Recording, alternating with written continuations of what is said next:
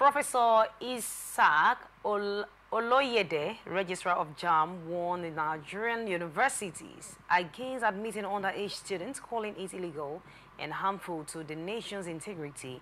At a conference in Lagos, theme Effective University Governance, Role of Stakeholders, Oloyede cited a case where a 15-year-old applied for a postgraduate course abroad, raising concerns about the integrity of Nigeria's education system. He stressed the need for accountability and data protection.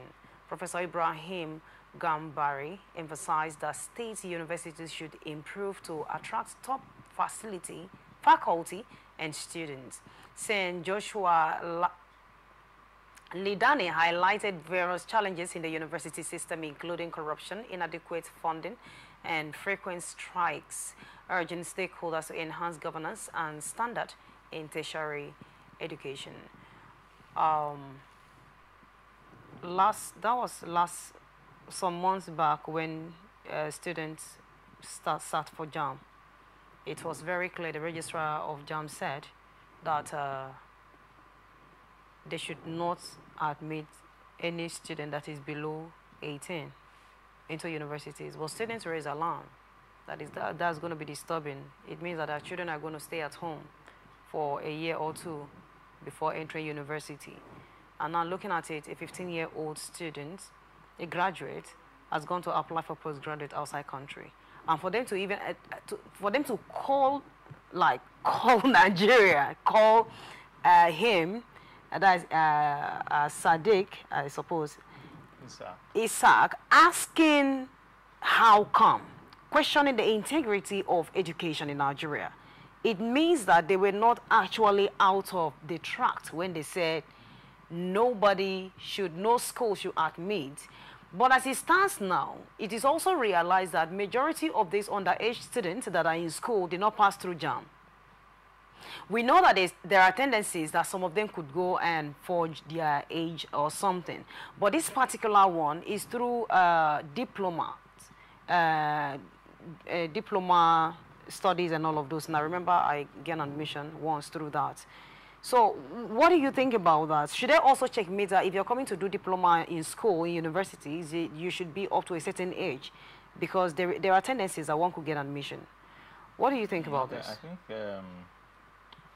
it's a call. Of course, it's already gazetted. It's a standing position for JAMB that once you are below 16, below 15, you can't even sit for the exam. But there again, you know, Nigeria has to have people bypass rules and protocols. At the conference was apparently centered around state-owned institutions, university, where a particular state, upon application to admit, I think last year, last year, there was an open window of 9,000 diploma course to be admitted by the university through JAMB, and then the school itself, I think somewhere in the north, had about 3,000 candidates alone. It's a call because it has a ripple effect, and I think a stakeholder should see it as a critical matter, because in the long run it will affect the quality of our education, where you are pursuing moral and then you are pursuing academic excellence. And for us here in Nigeria, we play importance also for moral value.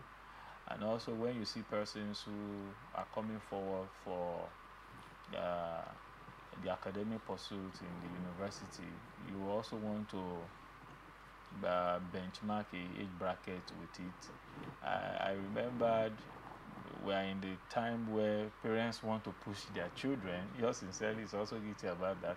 You know, want to put the children, so that you can actually have that bragging right. He enter or she enter at early age. Before 9 is already in secondary school, you know, and then you now go to Sena clan, where you get to a certain age before you are even admitted, even at the elementary school, you know. I think that was on years ago, where there's this, when they were doing the, what's the curriculum? Is it 3-6-6-5 academic module pattern, where you, I think it's 6-6-3-3 or something. 6-6-4. Can't remember the figure, but I know your first elementary is 6 years, then secondary 6 years, university and then 4. 6-6-4. Yeah, so you tend to see that back then you get to a certain age before you gain admission. I remember during our time way back then, I think we were meant to be enrolled. I think it was in 1983 or so, and then because my parents do not have the basic requirement has to be tax certificate for us to be admitted, and you also do this putting your hand, crossing your hand. So we didn't measure up, and when we got eventually measurable, so we didn't hang. I think it was in 1986 or 1985 we were able to scale through that requirement. And I wonder what happened to those that we dwarfed. So the point is just that if you jump the procedure or the process of nature where these children need to get to a minimum mature level before you now expose them to, you know, tertiary education is about independence. You're on your own. But there again, these days, because of the kind of job we do, you will see parents still filling forms. But don't you think maybe that's why they have glorified secondary school? Be glorified university. No, the point is also the economic inequalities that we have. Jobs are not available. Then you have graduates that is available, and there is no system to absorb them. So people will begin to improvise, and they will tell you A-level class, or they prefer special center, miracle center, etc., etc. Then you also have the system or the government also approving universities so that you can actually cater for the enormous candidate that is ever ready and available to gain admission, because if the existing institution available have a quota of admission, it means that you can imagine the last one by 11 million students, you know, applied, and about 9 million, and then the system can only absorb about less than 5 million. So what happens to the remaining students? So then you begin to look at, and everybody wants to go to university. You know, there are other aspects of education, the vocational education, the polytechnic, and then you have this disparity and this segregation that exists. So you won't blame the JAMB Professor Ishaq Oloyede, who based on his experience to sensitizing stakeholders on the need for them to abide by the rules, because in the long run it will not put a question mark on the kind of education we are giving to our children. So imagine a 15-year-old going for a postgraduate for a master's, and they have to call. When did he go to university? I mean, you know, at what age was she able, or was he able to complete his first degree? Now, you know, so these are things to which concerned persons and stakeholders need to look into. And I know in that conference, matters of such natures were, you know, handled and dealt with. But Mr. Wells, yeah, it's actually questionable for a child of 15 years to apply for postgraduate outside there, that they even have to call. But will you say that the children of these days are more smarter than then? Because you see, I mean, a child of, let me say, 14 or 12 in a JAMB hall, writing JAMB, and the parents will tell you, we just want to try her intellectual, and they will pass everything.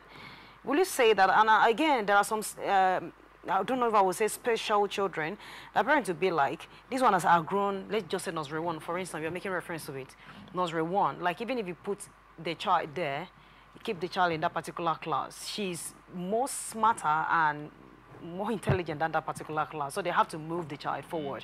Could it be what is happening now? Is it that the attention that teachers are giving to children now, they didn't have it then, that they have to, that they used to cross hand in their head?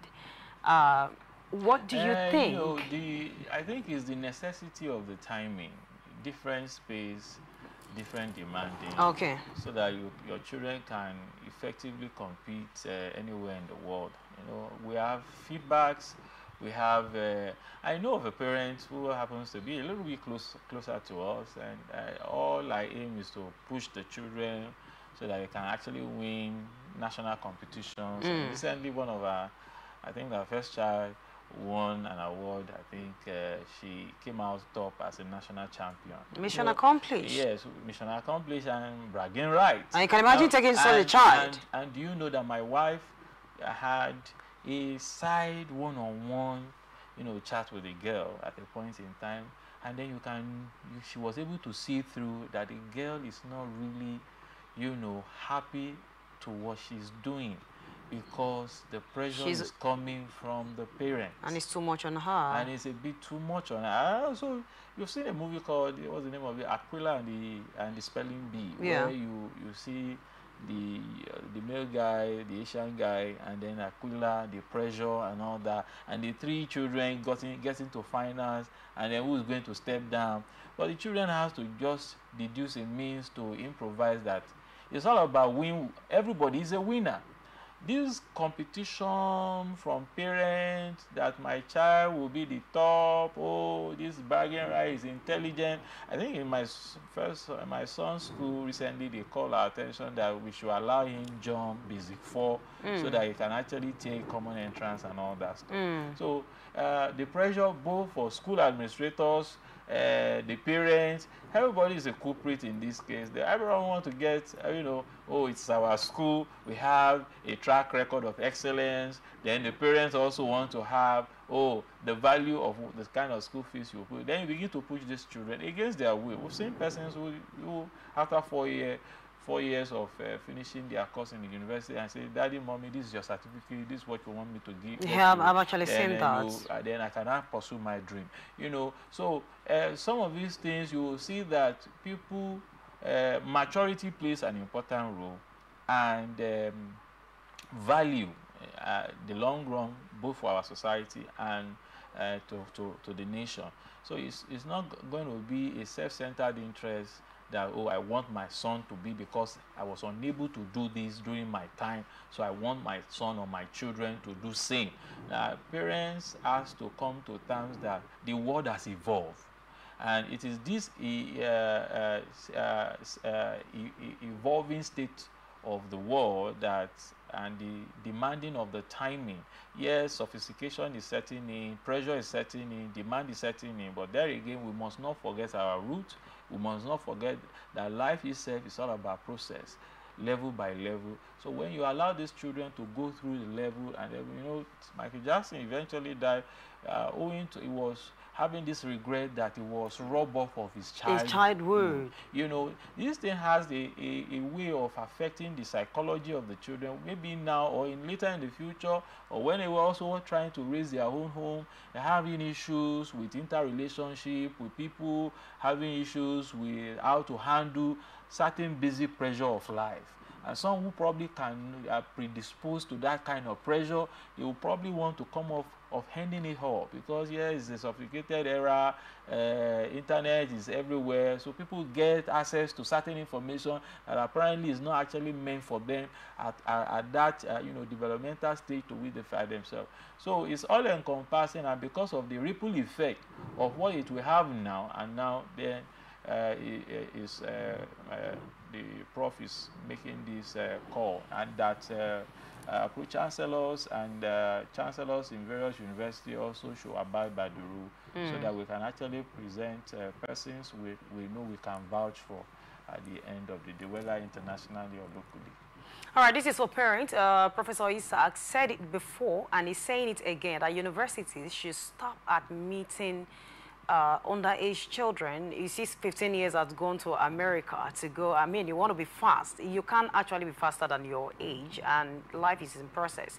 Stop pressuring your children to finish school, to be a graduate at 14 years. I mean, it's not making sense. You just make reference to what happened to Michael Jackson. Of course, it was on social media. So a lot of persons saw it that he actually regretted not having his childhood. And now he's, I mean, he's trying to go back to it. And that actually cost him because, you know, they started accusing him of things. Child molestation. Exactly. So you have to be careful. Stop pushing them. They do that. They do this. They fast track things, and at a point in time, they now start reducing their age and all that. What's the pressure all about? Allow them to enjoy life. Allow them to move. Life is one step at a time. You can't actually, anything you bypass, it will affect you. If you don't enjoy it, enjoy yourself. And let them also enjoy themselves. Nobody push you. Remember at that time, when it was your time, your hand has to cross over to this other side of the shoulder before you attain to a certain class. Or better still, you start school. But why are you now pushing them this time? Okay, that's an advice. We are singing it again. Schools, don't admit any child that is below 18 years. That's from them, not me, though.